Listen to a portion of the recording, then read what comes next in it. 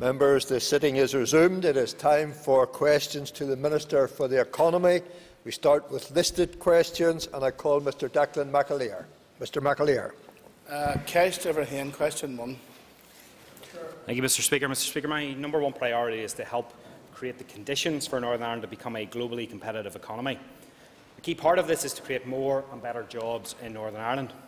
My department is developing a new economic strategy which sets out our ambition to grow the size of the economy and create jobs across our country. Wider policy responsibility for the retail sector is shared by a number of executive departments. In terms of job promotion, support from my department is primarily aimed at assisting companies to trade outside of Northern Ireland. This brings money into the economy, which has a multiplier effect and indirectly supports domestic-facing sectors such as retail. My department and Invest Northern Ireland have worked closely with the full range of businesses across Northern Ireland, including those in the retail sector, and a wide range of initiatives are available that offer support and guidance to local retailers. For example, Invest NI's business support team and NI Business Info, the website, provides a valuable source of business information and signposting to specialist advice for retailers. Invest NI has supported local councils to develop programmes that are open and accessible to retail businesses, and they can also avail of Invest NI's wide range of workshops and seminars. I am particularly encouraged that some of our town centres are benefiting from recent exchange rate changes which have seen an increase in cross-border shopping, bringing more money into the Northern Ireland economy. Mr McAleer for supplementary. Thank the Minister for his answer. Can the Minister advise us on what additional specific measures he intends to take to create jobs in the retail sector, particularly in the aftermath of the closure of Austin's and Derry, BHS, a number of other high-profile businesses? Mr Speaker, as I pointed out to the member in my initial response, policy has traditionally been, I think for very good reason, not to support financially businesses in the retail sector because of they tend to be, by and large, locally facing, not generally export focused, and there is the concern around issues of displacement, as it is called. So an investment in a retail business in, say for example, OMA could displace jobs, could displace trade away from a business in Strabane. And clearly that would have a, whilst it might have a benefit on one side to one business, it would have a knock-on negative effect elsewhere. So those are some of the reasons why we haven't, and we don't, and we will continue not to support retail business in the way that we do other sectors, say, such as manufacturing. I pointed out some of the range of types of support and signposting that Invest NI can offer to retail businesses that are short of actual financial support or support to create jobs or other areas of their business.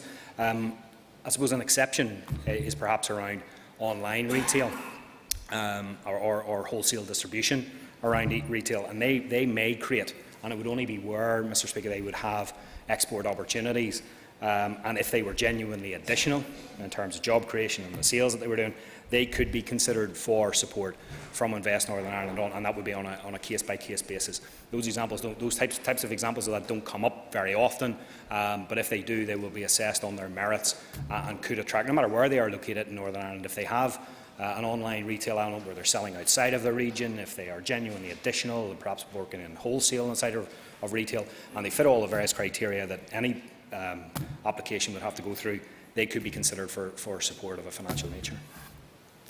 Call Mr Alan Chambers. Thank you, Mr Speaker. Would the Minister agree with me that it is important to sustain existing retail jobs in current difficult trading circumstances? And is the Minister and the Executive committed to supporting small businesses in relation to rates review and finding ways to ease the bureaucratic burden on small businesses? I know I'm tempted to ask the member for his view as a retailer of some experience. I used to work in retail myself, but not to the degree of experience that the member has. And I think the Executive, Mr Speaker, has a proud record of supporting small businesses, which would include many retail businesses. And I'm personally very proud of the record that my party has in terms of the Department of Finance and the introduction of the Small Business Rates Relief Scheme, which grew in size over the years from a modest and small scheme to the scheme where it's now roughly around £20 million worth of support is being offered on an annual basis through rates relief to thousands and thousands of businesses all across Northern Ireland. And I know from experience that, Mr. Speaker, that many businesses credit the small business rates relief scheme as helping them to keep people in employment, helping them in some cases to help keep their businesses alive. And nobody wants to prop up or artificially support any business in any sector, but I think given the challenges that retail has faced, with particularly coming from the influx or the rise and increase in online sales over the last number of years, that there is a need to provide some support.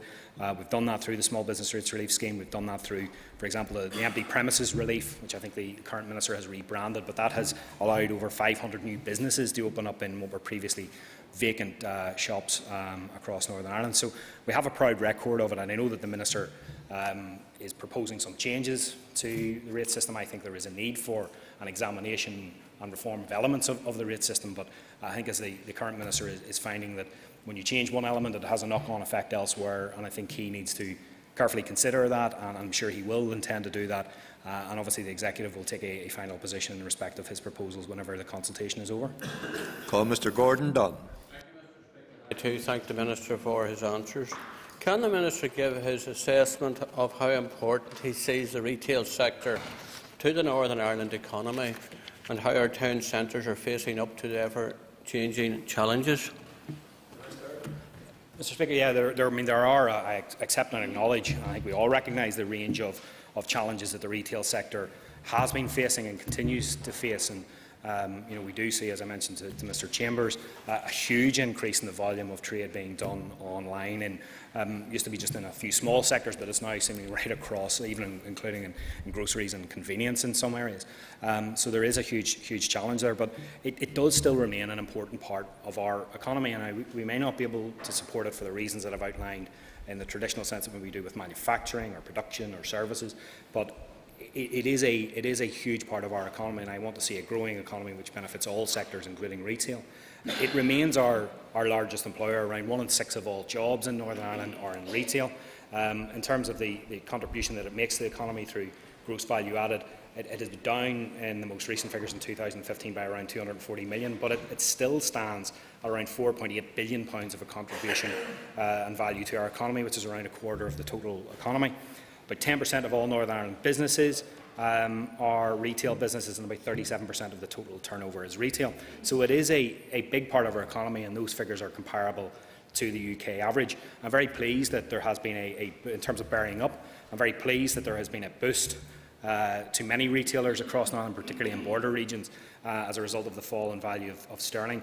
And Intertrade Ireland do some work in analysing the registrations of cars and car parks in shopping centres and supermarkets along the border region, and they are recording in Q3 of 2016, 56.8% of cars in border region shopping centres had Republic of Ireland registrations. That has grown from 33% in Q1 to 43% in Q2, and now up, as I say, to nearly 57% in Q3. So there is a boost as a result of the fall in the value of sterling, which is of much benefit to local retailers. Call Mr. Cackle Boylan. Let hold question number 2, please. Mr. Speaker, with your permission, I will answer questions 2 and 6 together. Since 2008, my department has channelled almost £64 million to encourage private sector upgrades to our telecoms networks, primarily in rural areas. Currently, 83% of households in Northern Ireland can access the internet, compared to 86% across the UK. In Northern Ireland, 94% of premises can now access broadband services of 2 megabits per second or better. Across the UK, the figure is 98%. Broadband download speeds in Northern Ireland are continuing to increase. The average download speed now stands at 28.3 megabits per second, just below the UK average of 29 megabits per second. Where there is no doubt that this investment has brought significant improvements for many rural dwellers, I recognise that more needs to be done. My department's Northern Ireland Broadband Improvement Project has already improved broadband access for over 46,000 premises. Within the Newry and Armagh constituency, almost 7,000 premises have seen improvements, 1,774, or 25% of which have taken up new services.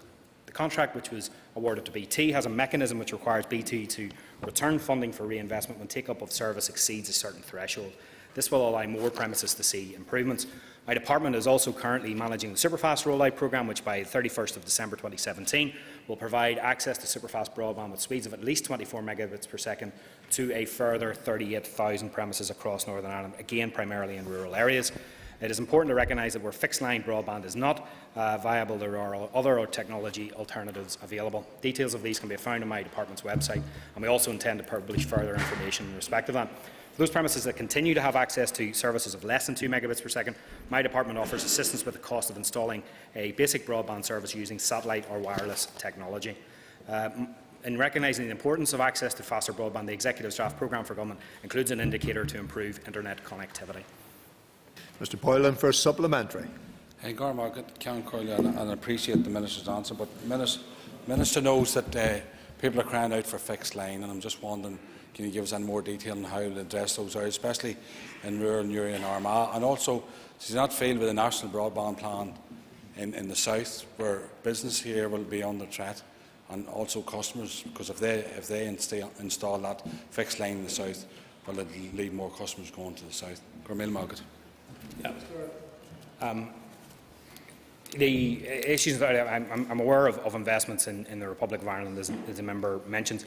They have similar problems to the problems that we have in terms of rurality of many parts of Northern Ireland, except it's amplified on a much greater scale there, and they have a very challenging job in terms of getting more fixed line and more fibre to premises. Now, I think we have, as I was mentioning to the member in my initial response, a good track record of over £60 million worth of investment, which has been made over the last number of years, which has unlocked similar figures of investment by the private sector. So there's been an excess of about £100 million invested, and that has produced improvements, including for people within his own constituency. It has now 62% superfast broadband availability. Now, obviously, not everybody has taken that up. Average download speeds, as I mentioned, are 21 megabytes per second, which are well in excess of, certainly well in excess of what the UK government wants to set as a universal service obligation of 10 megabytes per second. There are still, and I accept and I acknowledge, and I won't deny that there are some who still do not have satisfactory speeds of broadband. In the member's constituency, I answered some questions last time about Fermanagh and South Tyrone, and the same is replicated in other constituencies in Northern Ireland. So there are about 12% of people within Newry and Armagh who have speeds of less than 2 megabytes per second. I don't think that's acceptable. I think that in this day and age we want to aspire to have fewer people in that position, and the member, I'm sure, will appreciate that there are always individual circumstances, which means that you can't get the very fast speeds to absolutely everybody. But 28% have more in his constituency, have more than 30 megabytes per second. So there are around a third of the constituency which has the fastest available speeds. And what we need to do is try to work on those others, that 12% who have less than 2 megabytes per second, by whatever means, through superfast rollout, through the broadband improvement scheme, through alternative technologies, to make sure that they get a satisfactory broadband speed. I call Mr Danny Kennedy. Grateful to the Minister for his replies thus far, and he will know of my interest in this particular issue. Is the Minister in a position to state the level of commitment required to provide an adequate and effective system of broadband in Newry and Armagh, and can he indicate how much money has been earmarked going into the immediate future?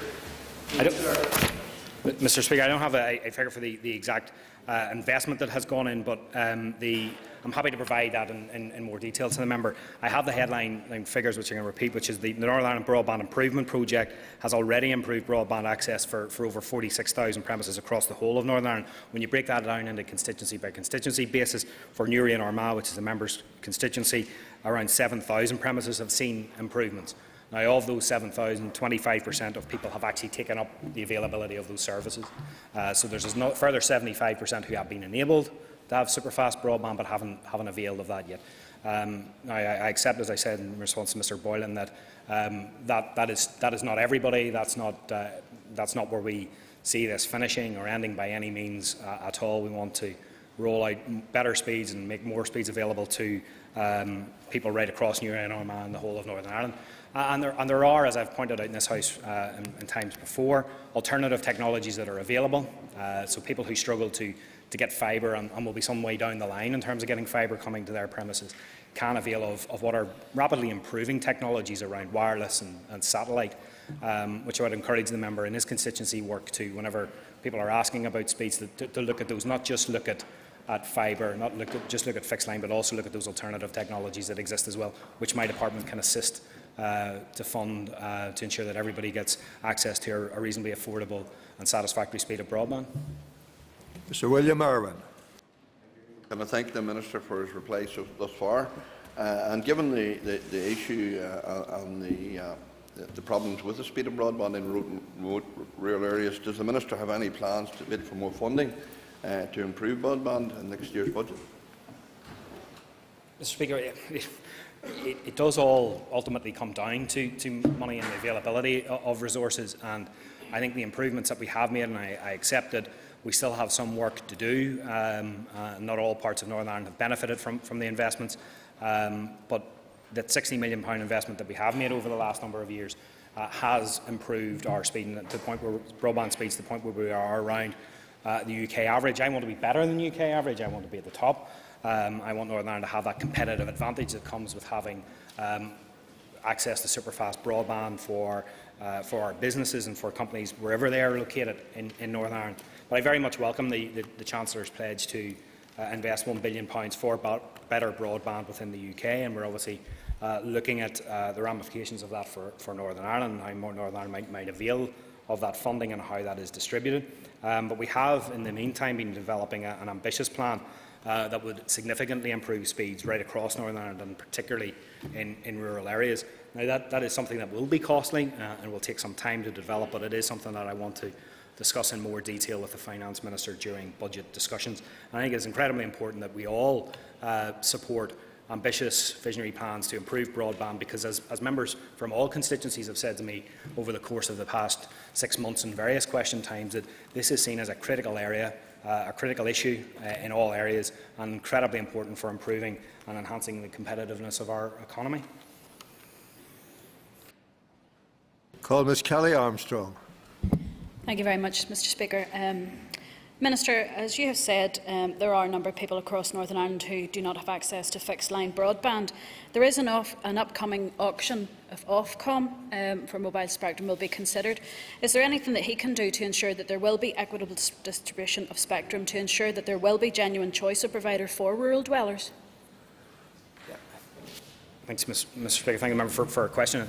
Yeah, look, I think the member's point is a very good one. From a perspective of, I think we are somewhat transfixed with getting fibre to premises, and that's absolutely, and I don't want to say that that's not what I want to do, Mr Speaker. That's certainly the ambition that I have, to get as many premises as we possibly can to get fibre, and therefore to get the fastest speeds that are available. But there are alternative technologies which are available. I've mentioned wireless and satellite, which maybe had a bad reputation before, but are fast improving. And the member makes a point, particularly around 5G.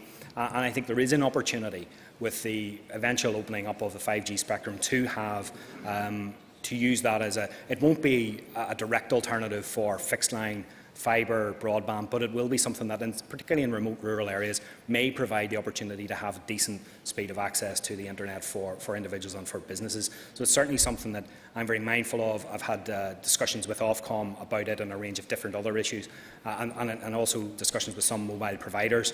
And I know that some of them are very, very keen to ensure that their footprint in Northern Ireland, their infrastructure in Northern Ireland, is enhanced and improved. And that's certainly something that I'm keen to, acknowledging that it is a regulated industry, it is something I'm very, very keen to continue to monitor and work with the various mobile operators to enhance not just 4G, but also to seize the opportunities that 5G will present. Call Mr Justin McNulty. Thank you, Mr Speaker, and thank the Minister for his answers to date. Can the Minister assure me that the future schemes will prioritise rural border communities like Cullyhanna, Cullaville, Namakan, Armagh, Derrynews, Madden, College Land, Blackwater Town? And will you give me an assurance that BT will be held to account for delivering fixed-line broadband to a specific number of rural houses, homes and businesses? Mr Speaker, there's somebody pointed out there's the statement for the local press already written. And look, the investments that have been made have been because when you look at the data, if you look at broadband availability for Belfast, for example, 100% of premises in Belfast are able to receive 5 megabytes or more. It's 97 in terms of 30 megabytes per second, so really fast speeds. So the issue isn't We have done well in investing in towns like or cities like Belfast and other towns across Northern Ireland. The problem isn't really, and I'm not saying it isn't, there aren't pockets within towns and cities. The problem is almost entirely a rural problem. That's where the investments have been made. That's where the Broadband Improvement Project has been investing most of its money into rural areas. And I would expect that any future scheme will do that, because I don't want to just, I'm not happy with just having very, very good figures, successful figures in Belfast or in Londonderry or in other urban areas. I want to see those same standard of figures spread right across Northern Ireland and everybody benefiting from having good internet access.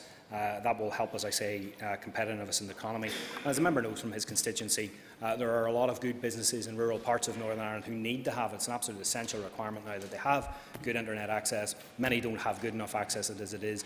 So I want to see us invest more, and I look forward to the members' support in the budget for more funding for broadband investment that will help people in his constituency and elsewhere. Well, Mr. Jerry Mullen. Mr. Speaker, as the member will be aware, shortly after taking up post, I commissioned an independent review into allegations of abuse within the Renewable Heat Incentive Scheme, which has identified cases of possible gaming and non-compliance. I can confirm that work is ongoing to investigate the potential to take enforcement action where there is evidence that there has been non-compliance with the eligibility requirements. Mr. Speaker, advice is being sought from the Departmental Solicitor's Office, and discussions are ongoing with Ofgem as scheme administrators. Mr. Mullen for supplementary. Thank you, Mr. Speaker.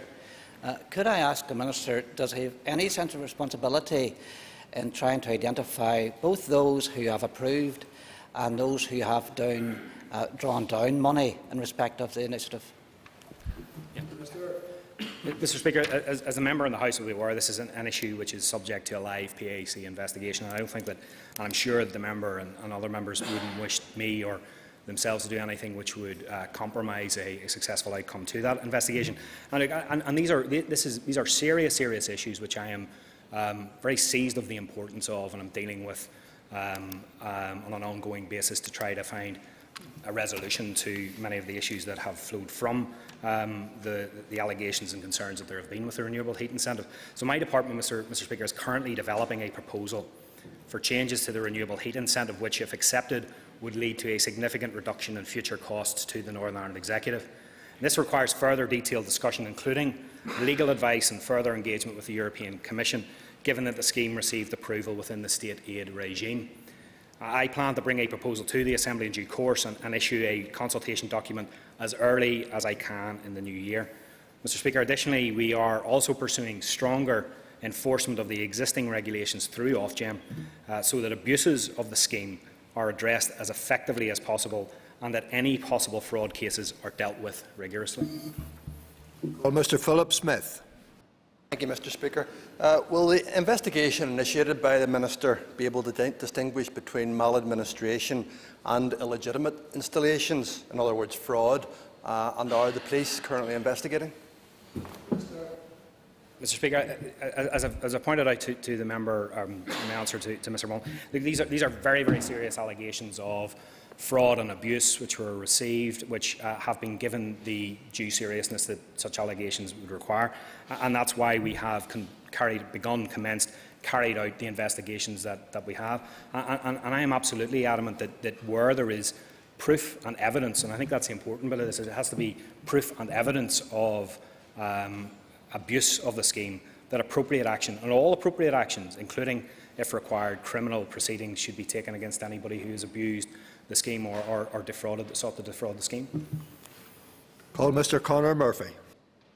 The Minister has quite rightly outlined that the PAC are doing a piece of work on this and in relation to financial accountability in relation to the scheme, and obviously their recommendations and report will come both to his department and to my own committee. And he has said in a previous response that he's bringing forward a new scheme and one which obviously will hopefully be more robust. But what, in terms of management of the scheme in his department, what lessons have been learnt there, and what new system will be put in place? Because this wasn't just simply about a suspicion of fraud. This was about management of a scheme from within the old Department of Enterprise, Trade and Investment.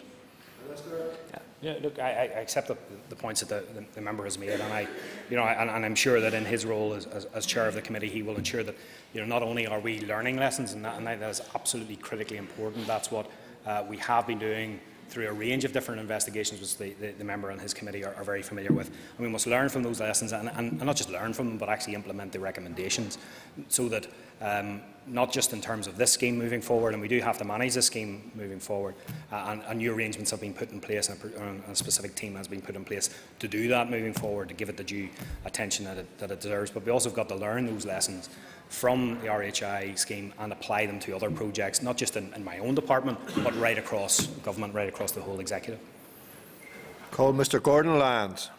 Mr Speaker, and I thank the Minister for his answer, and it's very clear that he understands the seriousness of the situation in regards to RHI. Can he update the House as to the actions that he has taken in regards to the accusations that the RHI was subject to fraud and abuse?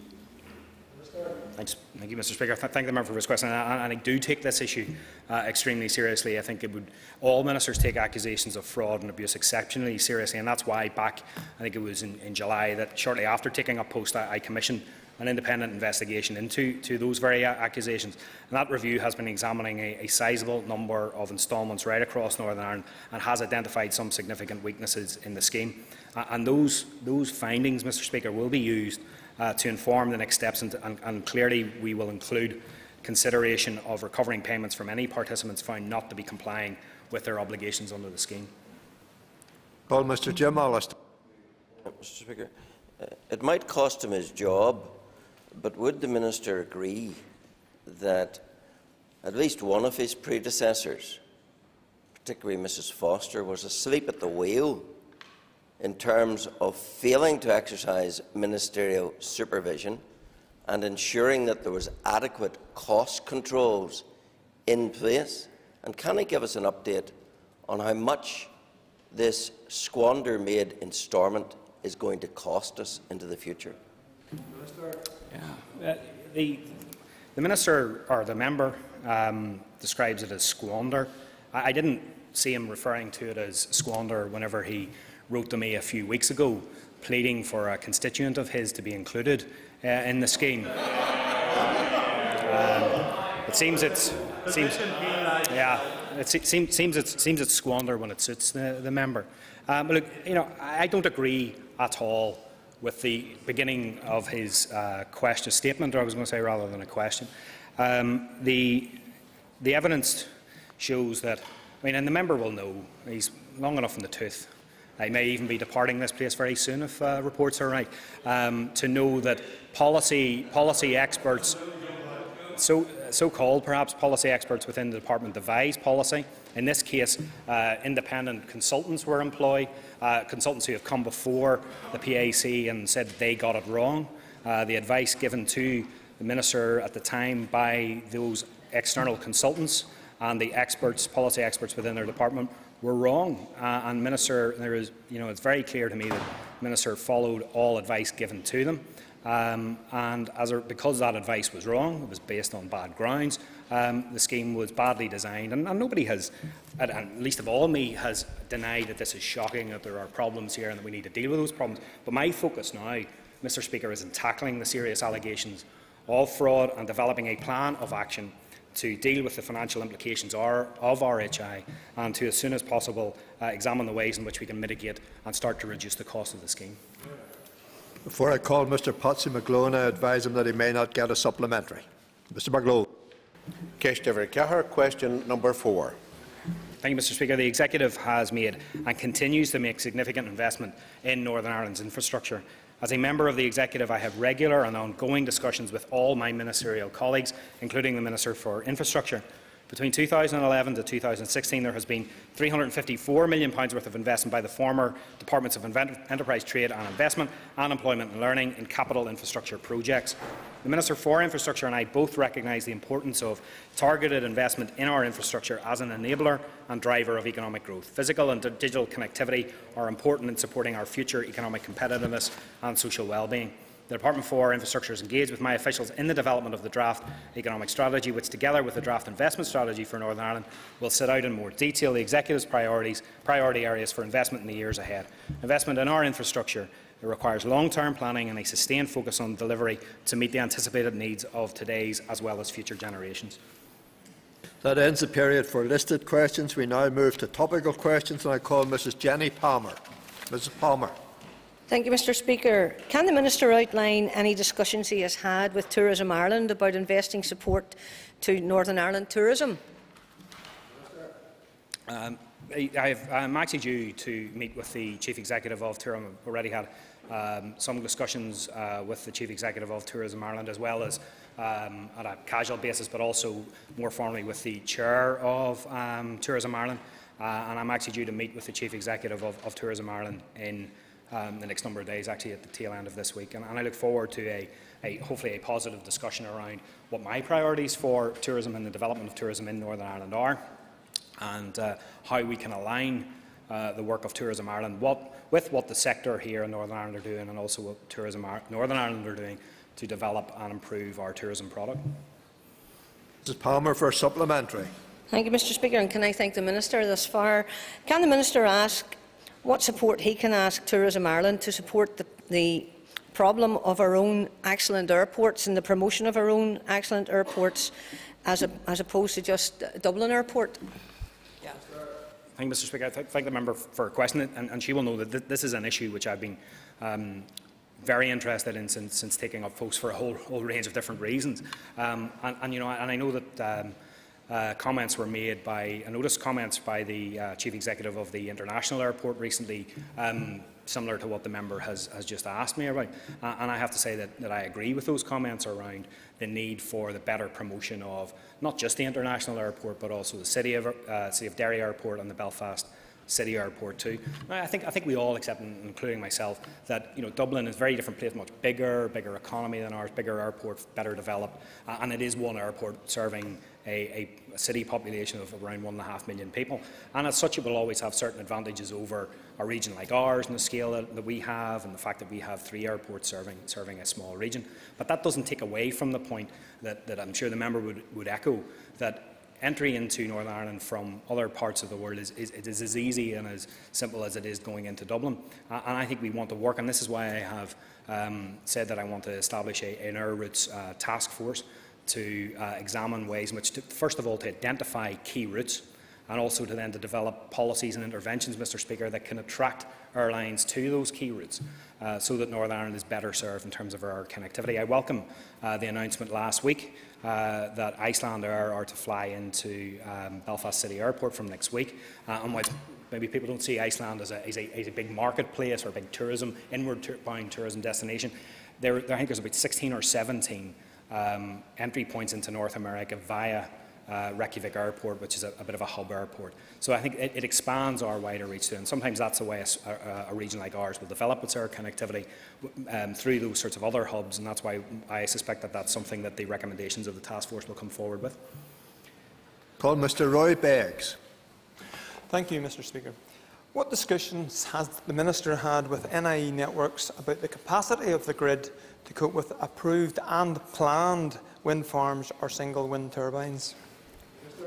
Mr Speaker, I've had extensive discussions with not just NIE Networks but other key players within the energy sector regarding the grid infrastructure in Northern Ireland, and the member will, I'm sure, appreciate it's not always viewed like this by some, but our grid is a scarce and precious resource which needs to be handled carefully as such, and we have, as a member will, I'm sure, be aware, pressures on the grid and a need for further investment in the grid. That is an issue that is handled through the regulator and the NIE working together on their price determination, and I think they're in the process of doing it at this moment in time, and I look forward to a positive outcome to that, because I do want to see investment in our grid. I want to see investment in our grid for a whole host of reasons, particularly because as I travel around Northern Ireland, I see this on a regular basis, where many businesses want to expand their business, and they have, not only is there sometimes a cost in getting onto the grid, but it can take a long time to do so. So I want to, particularly for, and it's something that I've noticed in particular in my travels in the west of the province, and I want to make sure that getting a cost-efficient and time-efficient access to the grid isn't an inhibitor to the growth of companies in Northern Ireland. Mr Beggs for supplementary. Minister, from Assembly answers to a question from my colleague Andy Allen some 2,423 planning applications for wind turbines and farms have been approved between May 2007 and March 2016. Can the Minister give me an assurance that those which have been built are all connected to the grid? I wouldn't have that information. I would need to go and actually speak to NIE and to others to make sure that those that are built are all connected. You know, there'll be different. I was at a business with Mr. William Irwin last week, who had a turbine erected, but it wasn't yet connected. But that was all going through the process. So there is a process which obviously has to be dealt with in this. And I think we've got to be careful and mindful. There's a lot of demand on the grid, Mr. Speaker, but all of that demand. It is difficult with the grid that we currently have to meet all of that demand, particularly with renewables, which the member raises. And I would point out, as I have to the House before, that at present around 900 megawatts worth of electricity is connected to the grid. There's about offers for approximately 700 more megawatts that are already out there, and there's another sort of 200 or so megawatts to be offered. So that will get us to a position where, when all of those are onto the grid, we will be able to meet our 40% electricity consumption target by 2020. And this is an issue which I'm very, very mindful of, very, very aware of, and it's something that I expect to be raised later this week when I'm with the Northern Ireland Affairs Select Committee, giving evidence to them as part of their ongoing inquiry into electricity supply in Northern Ireland. So it's an interest which has it's an issue which has far and wide interest, not least in my office, where I want to make sure that energy is not an inhibiting factor in any way, shape or form for the future growth and competitiveness of our economy. Call Mrs Palm Cameron. Thank you, Mr Speaker. Can I ask the Minister if you can update the House on how exports from Northern Ireland are performing? Mr Speaker, we've actually just had the latest data in respect of exports as measured by Her Majesty's Revenue and Customs released this morning, and these are figures for the year ending Q3 of this year. And again, Mr Speaker, it's very, very good news for Northern Ireland business. Northern Ireland exports are up to £7.4 billion in the last year, and that represents a 6% increase in exports. And the significance of the 6% increase is that that is the highest percentage increase in the whole of the United Kingdom. This, Mr Speaker, is another really, really strong performance by Northern Ireland exporters, and I pay tribute to all of the companies who have been working hard over the last year to improve their sales outside of Northern Ireland, because as we all know, in a small region like ours, if we want to grow our economy, we have to sell outside of our region, we have to sell more into the rest of the United Kingdom, but also to the rest of the world. Again, I'm really pleased that it's the manufacturing sector and also the life sciences sector who have posted a 24% increase in their sales over the last year. And I'm also pleased that markets outside of Europe are the ones that are driving this growth, with a nearly 30% increase in exports to the United States over the last year. So again, Mr Speaker, the performance of Northern Ireland exporters has been excellent, and I hope that continues to be the case. Mrs Cameron for a supplementary. Thank the Minister for that answer, and I very much welcome the continued success of Northern Ireland's exporters. Could the Minister tell us what steps he is taking to build on that success for Northern Ireland? Mr Speaker, I think it is important, as the member asked, that we don't just rest on our laurels, sit back and pat ourselves on the back for a job well done. I think we have to build on the success that we've experienced over this past year. In terms of the last quarterly results, showed that we were the only UK region to increase exports in this time. It shows that we have the highest increase of any UK region. So that is a really successful performance for a small economy like Northern Ireland. Let's build on that, and that's why I have been bringing a particular focus to exports over the last few months. The member will know that I've introduced a trade accelerator plan, which is particularly focused on first-time exporters and encouraging them to look at markets outside of Northern Ireland. So we've introduced a package of enhanced support for accommodation and travel to Great Britain, and also with travel to the Republic of Ireland, various market introduction programmes, and more support, more in-market trade advisory support. I've also recently announced a new international trade plan, which will see the creation of a new trade advisory board made up of many of Northern Ireland's best and most successful exporters to advise me and Invest Northern Ireland and the policies that we should be developing to seize more trade opportunities. We will appoint a series of Northern Ireland trade ambassadors with the aim of utilising the power and strength of our diaspora, which is spread right around the world. We'll also increase the Invest NI presence with a particular focus and emphasis on trade by up to 10 new destinations by the end of next year. And we are examining the potential of creating new trade, investment and innovation hubs in key markets. So that there has been and there will continue to be a relentless focus on trade and as a key driver, Mr. Speaker, of growth in our economy. Call Mr. Alan Chambers. Thank you, Mr. Speaker. Can the Minister advise the House when he is going to formally respond to the recommendations made in the Energy and Manufacturing Advisory Group report? Yeah, the EMAG, as it was the acronym that was used for, produced its recommendations earlier this year, and I have been carefully considering those recommendations, and I will use the recommendations, many good recommendations contained within the EMAG report, to advise me and to help to shape future energy policy in Northern Ireland. And I'm sure that the member will appreciate from his time already on the Economy Committee that the whole issue of energy is one that's very intricate, it's very interlinked, and taking a decision in respect of one recommendation, for example, that the EMAG came forward with, will have consequences elsewhere in the energy system. So what I'm attempting to do, in what is a very complex and often very technical area, is to try to take cognizance of all of the issues that are there, whether it's around renewables, whether it's around manufacturing and affordability, or whether it's around security of supply, and to come forward with a view on a comprehensive energy policy that will stand Northern Ireland in good stead, not just in the short term, but for many years to come. Mr. Chambers for supplementary. Thank you, Mr. Speaker. I understand that the Minister perhaps has queried the figures quoted in the EMAG report, which stated that large energy users here face electricity prices almost 60% higher than the EU 15 median. Does this mean that he is actually rejecting, at this point, recommendation 2 of the EMAG report? I think the point that, and I'm happy to go back and look at Hansard and what I said, I think it was in response to a motion that came before this House a week or so ago in his and Mr. Aiken's name, where when you take it down to pence per kilowatt hour, the price differential, but while I accept there is a price differential, I'm not arguing that Northern Ireland, for the large and very large businesses, are paying more than the EU median.